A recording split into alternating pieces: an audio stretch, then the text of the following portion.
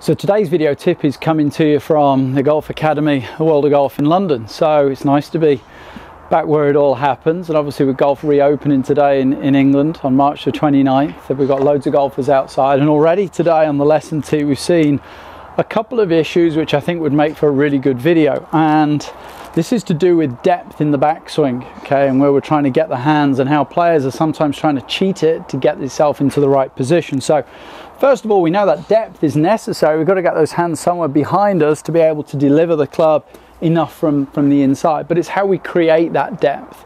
And what we're seeing as the cheat is just simply the player yanking this left arm right across the front of his chest with minimal rotation in the body. So we've come up with a little drill that's going to help you create what the right amount of depth is, if you like. And it's really simple. Start off without the club. Left hand and arm out in front of you. Then get your right thumb, stick it in your shirt buttons, and the little finger of your right hand just touching the bicep of your left arm. And then from here, just practice that initial movement back from the ball. We'll show you from this side as well.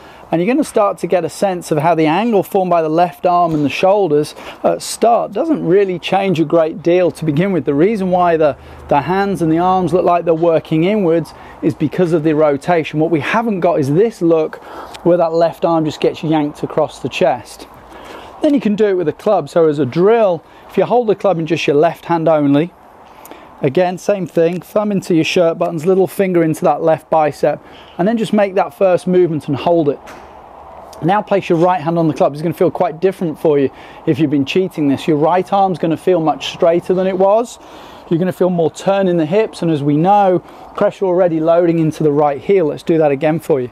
So we can just get the club back to shaft level, put the right hand on, and if you've got a ball teed up, you just carry on your backswing, hit the shot from here, go ahead and just clip it forward. It's a great drill for helping you create the right way of creating that depth. Again, from the front side, you can see I'm having to rotate a little bit more. Without that rotation, then the arms just get pulled across the front of the chest. So to shaft level, keep the turn going at the top, and then we can swing down, clip a few off the top of a tee. So that's a great drill for helping you create the right depth in your backswing.